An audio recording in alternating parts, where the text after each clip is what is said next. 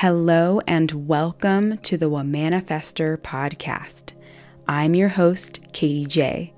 I'm a women's empowerment coach and a mentor to badass, game-changing women.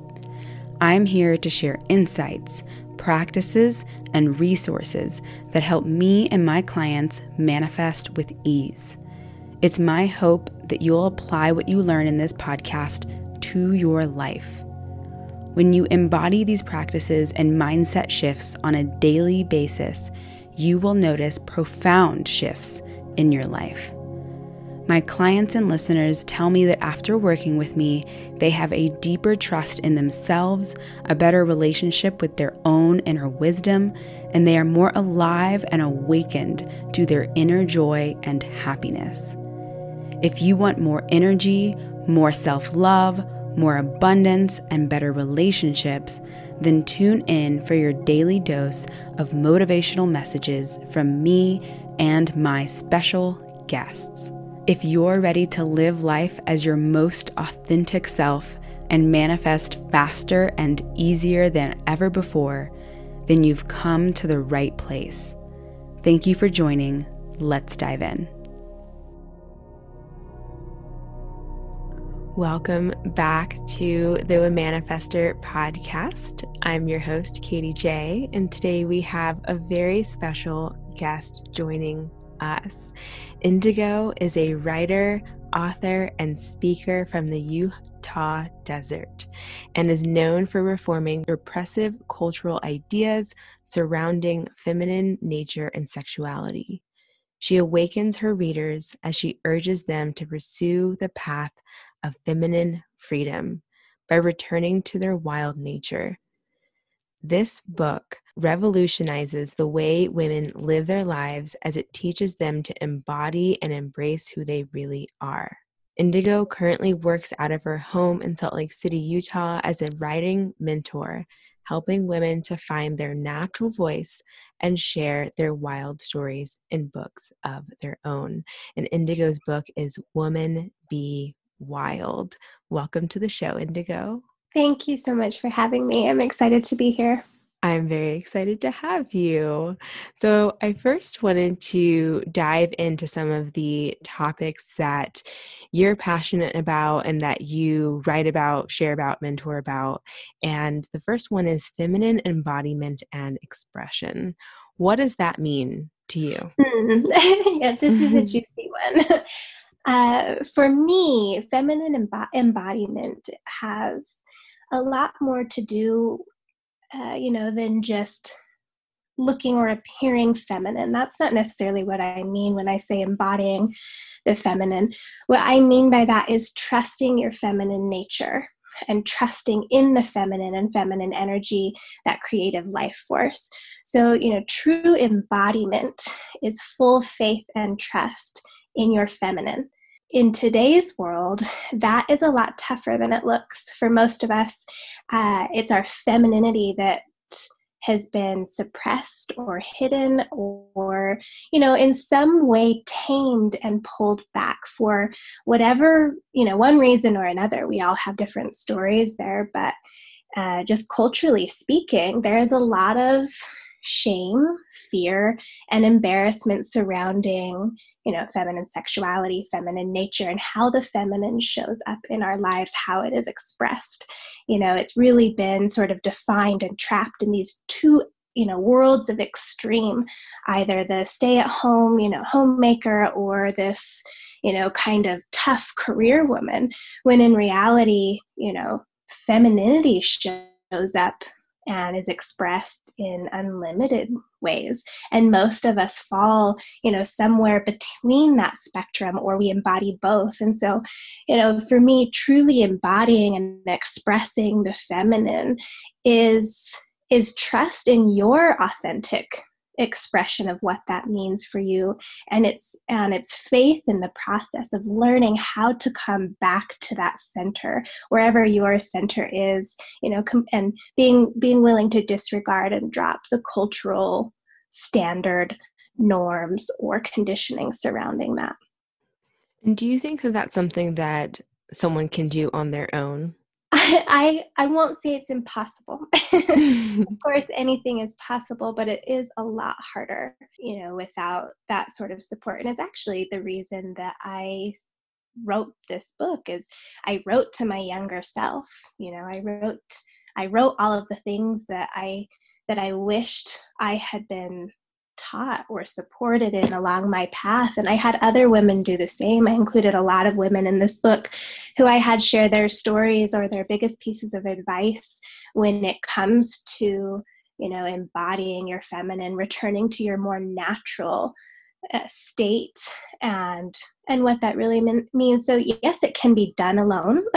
I think that it takes a lot longer, and it's quite a bit harder. So a community of women, which is what I think we are both here ensuring that we create, it's really important to have that in this process, a community of women that not only are willing to step into their own authentic power and embody who they are as women, but who grant permission for every single woman around them to do the same.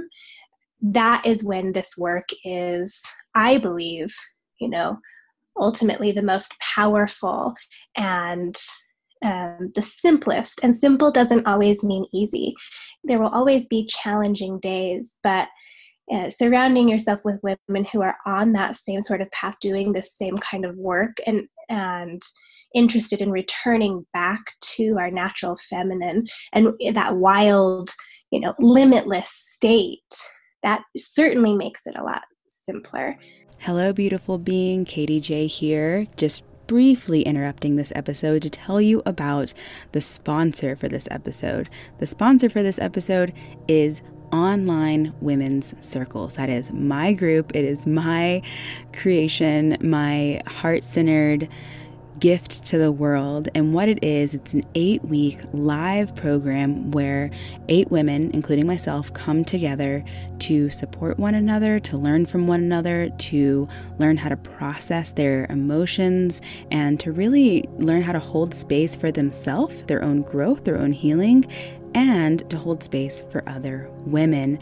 As we go through so many shifts and transitions in the world right now, I have felt a really intense calling in my heart to help women break down the boundaries of competition and learn how to support one another so that we can create a better world together, because we always have been and always will be stronger together. So if you want more information about these online women's circles, the support group specifically for spiritual women just like yourself, then go ahead and scoot on over to womanifester.com to learn more. These groups are going to open every other month, so even if you don't want to join right now, but you're interested and you might know someone else who's interested, head on over to womanifester.com, and I look forward to connecting with you. All right, let's get back to the episode. When it comes to embodying the feminine, what are the benefits of that? Like, why would somebody be drawn to wanting to embody their feminine more?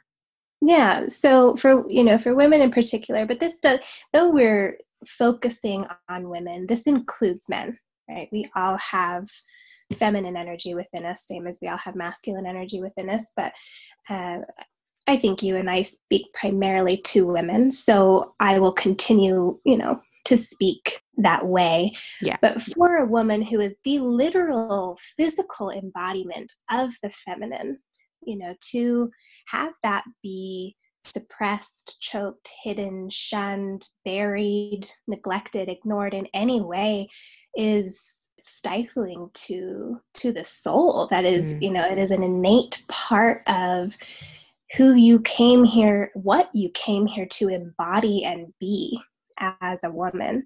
And so, to not have, a way to step into that, or an understanding of what that means, or, support in order to have the courage to continue doing that, even in an environment that, doesn't necessarily always support that sort of embodiment is really important. That is where your creative power is. And the feminine is also, where your most sensitive, innate gifts are waiting to awaken.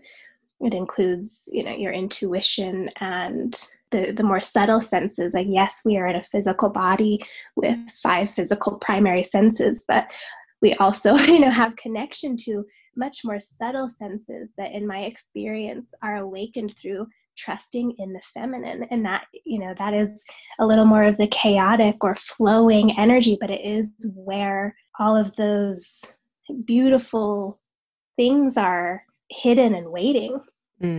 Absolutely. And I think it's almost like not only do we suffer when we aren't connected to the feminine, but the collective suffers because we can't manifest our gifts and everything that you just said. I love that. Yeah. Thank you. And to speak to manifesting as well, because I know that is, that it's your kind of primary focus here. Mm-hmm. Manifestation is very feminine. I like to think of manifesting in general as beginning in a womb. The womb, or that place of nothing, is where everything is birthed from. So understanding your feminine nature and tapping into the embodiment of that and the expression of that gives you a much deeper understanding and look into the process of manifestation. And women in particular, we were gifted with bodies that do this. It is an innate thing that is literally, coded into our DNA. And so what a beautiful body to be in when we're focusing on manifestation and learning, what it means to bring something into this world. We are literally made to do that. And, that is extraordinary to me. Absolutely. And one of the things that I loved from your intake survey when you were scheduling the call, that you mm-hmm. answered to the question is, what is something that you've manifested in your life? And you said, I have manifested everything I've felt and experienced. We are constantly manifesting. We just aren't constantly conscious of it. Yes. I love it. Can you expand on that? Yeah, I sure can. I think, and this was a really helpful perspective shift for me when it came to manifestation and, being the sovereign creator of my life, was the realization that, I think we tend to get kind of stuck in the process of manifestation, and we'll compartmentalize, we're manifesting this. And so this is what we're focusing on as far as manifestation goes. And what gets a little sticky there is that, manifestation, where we can direct our energy towards one desire or one thing, manifestation is happening all the time because manifestation is present. And so, all there truly is this present moment. And our choice is whether or not we are going to connect with that present moment. And manifestation happens when we connect to that present moment, where everything exists, where everything is created from, and where everything ultimately is.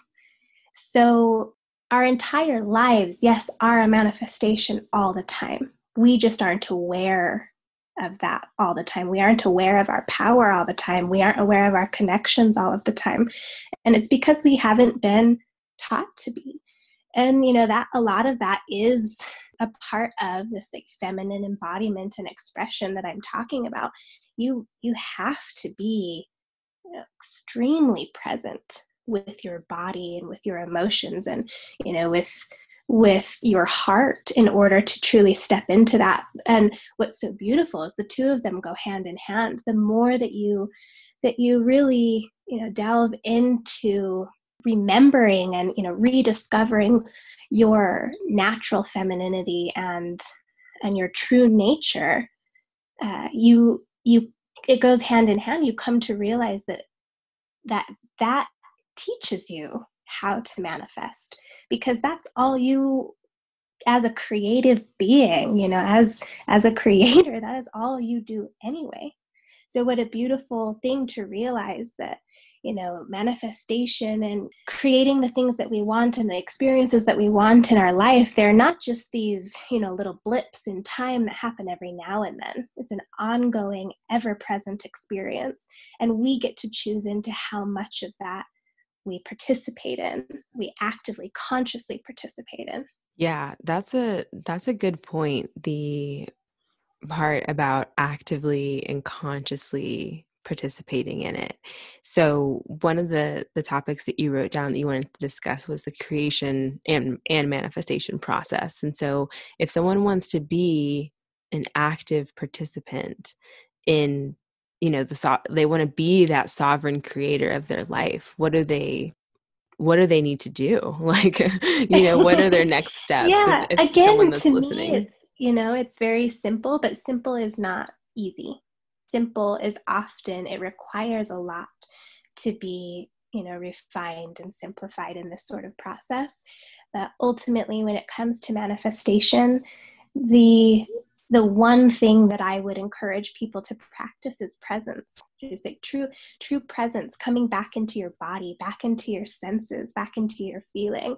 That is where presence is. And you were gifted this beautiful body as a tool to help you remain present. And, it's a shame that instead we stuff it with food and entertainment and, whatever other distraction you want to add in there, whether it's social media and our phones or any other electronic. But so often we are bailing out of the present moment through distraction and cramming our senses instead of dropping into our senses and using them and following them, whether that is touch, smell, taste. It doesn't, any of them will lead you into that present moment if you're willing to stay with it and follow it to its depth. Feeling and emotion will do the same thing. And so often the same way we cram our senses, we cram our feelings with distractions instead of, following the fear,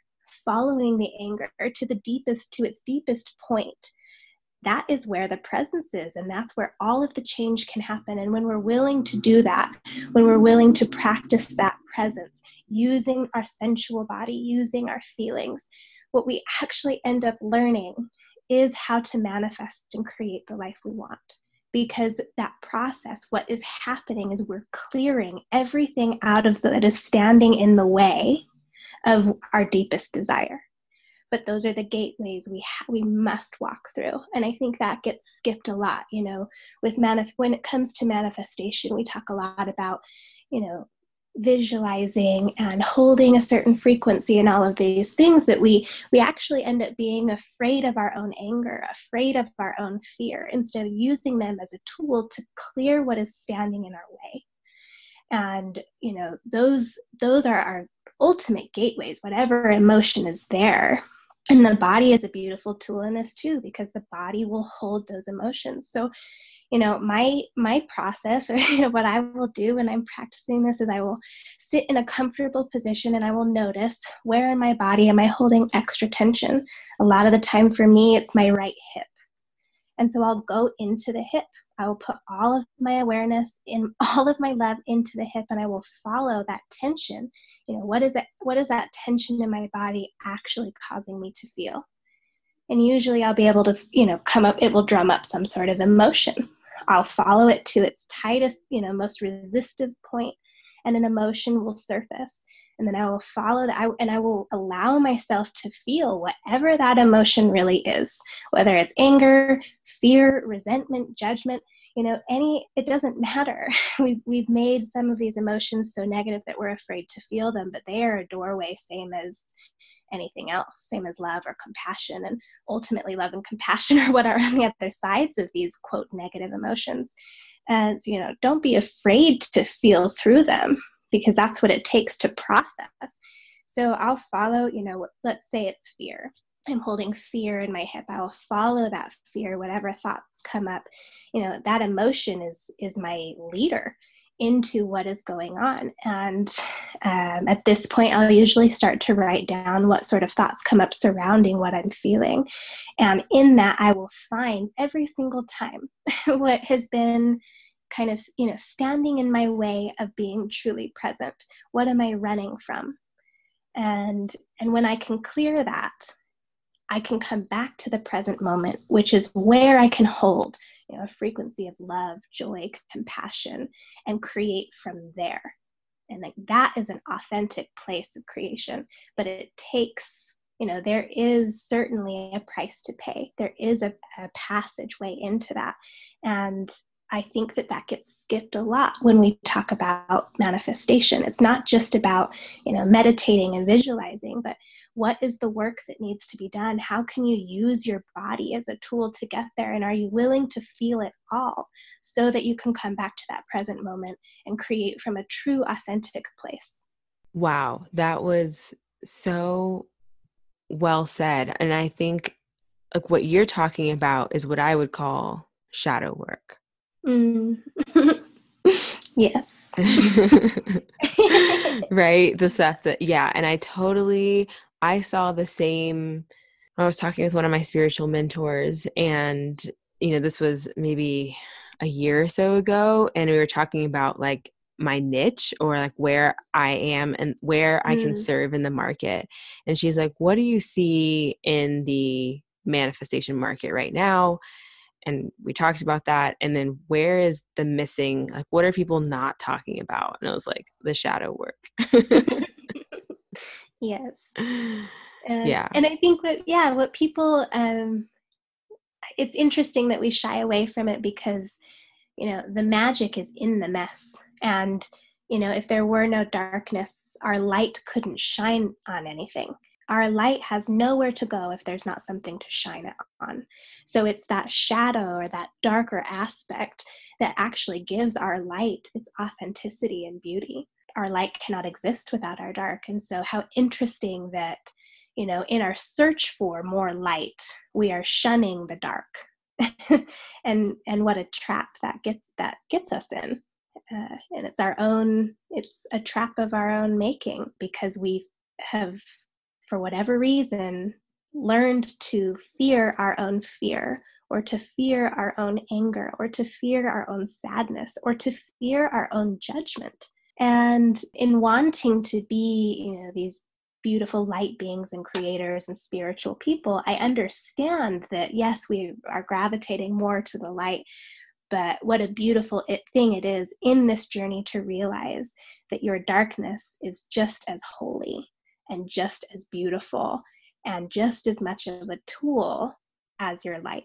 Yes, absolutely. And thank you for kind of going into that a little bit, because I'm glad that you brought it up. I feel like shadow work has been a theme for me in my own practice and in my own life for the past year or so. And because of it, I've been experiencing an unfolding, and just that constant feeling like I'm supported and guided, and everything that I need So is beautiful.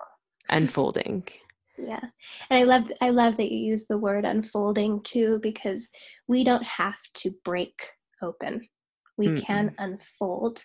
And so even this quote shadow work, or all of the discomfort that comes up as we're learning to create, manifest, and live the life that we were born to live, it does not have to be this like grunge job. It does get to, like you said, unfold. It can be gentle. There is a sweetness to it. And there really is nothing to fear there. There is a lot to feel there, including fear, but we don't need to fear our own fear or anything else. And it does get to be a really beautiful, gentle unfolding, like you said. Do you think that using the term shadow work makes it seem a little scary? Sometimes I wonder that, and I feel that, just being as it's been used, maybe. And It's probably different for each person. I guess I tend to not use the term just because to me the work is the same whether you call it light or dark.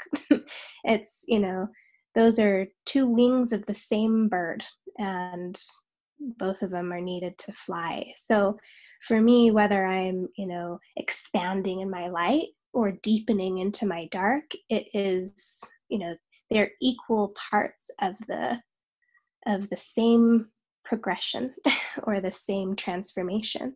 And so I guess I don't like to compartmentalize, and I don't like to separate the two aspects of the work. And maybe that helps me in not shying away from one over the other. Absolutely. I love that you added that helps me, because Yeah. everybody, yeah. Everyone, and that's the beautiful thing. Everyone is going to, connect with different things on their path, and thank God, thank God that we're all doing the same work in as many different ways as possible. What a gorgeous thing. Absolutely. So I would love to just know a little bit more about your background and how you ended up in this field. Sure. I stumbled into this. And when you say this field, do you mean writing, or do you mean spirituality? I guess all of it. All of it. Your specific, How did I your end up specific here? work. Yeah. Okay. Yeah, I really sort of stumbled into it. I grew up as the oldest of 8 kids in a very conservative religious family. And in my early 20s, I exited the religion that my family had brought me up in. And that was sort of, my first step into all of this, I guess you could say. There was just something pulling in me, in my heart, that, knew that there was more than what I had been taught. And so that started this whole journey of, really comparing what I felt I knew to what I had been taught. And I kept realizing how often those two things conflicted, where my knowing, my intuition, and my own being seemed to know something that was often very different than what I had been taught. And so as I continued on this path, I started to push boundaries on everything that I had been taught, whether that was religiously, politically, socially, in my relationships. It didn't matter. All of these different areas of my life, I started to push the boundary on what I had been taught, like what really testing what is true for me here, what feels good for me here. Why am I only being taught, why am I taught in such a black and white way, right, wrong, good, bad, better, worse, light, dark? It didn't feel good to me. And especially when I recognized that I was being taught something is true, and my, another friend in another religion or another household was being taught something else was true. And to me, it started this, sort of internal pull of, like, what does truth actually mean? Someone over here believes something so ardently, and somebody over here believes something just as greatly. And, what does it actually mean to find truth? And so that, in my early 20s, that's what I spent my time doing. And it was really just this giant experiment. I don't think I even knew what I was doing at the time, but I would just say yes to things. I would just say yes. And I would go through my own experience and decide afterwards if it was, a fit for me, whether that was sexual experimentation or some substance experimentation. Religions, I did it with everything. I would just go and, partake in the experience. And then afterwards, based on my own feeling and my own experience, would decide, come to some conclusion for myself. And what I found in doing that is that truth is not either or, it's both and often more. So I kept finding that, as far as truth was, that yes, I had been taught pieces of it, but it was a very expansive thing. It was an ever-growing thing. Something that was true for me 5 years ago is not necessarily true for me today. And it was, there was an evolution. in truth and in what I was finding for myself. And so in doing all of that, I ended up writing a lot. I wrote a lot of things down. And I always wrote as if I was writing to my younger self. Like, I wish that somebody had told me this, or, where was this book when I needed it at this time in my life? And so I was always writing as if to someone who was just a few steps behind me. Again, I didn't realize what I was doing at the time, but over the course of years, it eventually became a book. And I scrapped version after version after version over the years, and would only keep, sections or pieces, until I knew that I wanted to write to women. And so that's how I would say I ended up here, is it was that very first being willing to separate myself from the environment I grew up in and test what actually worked for me.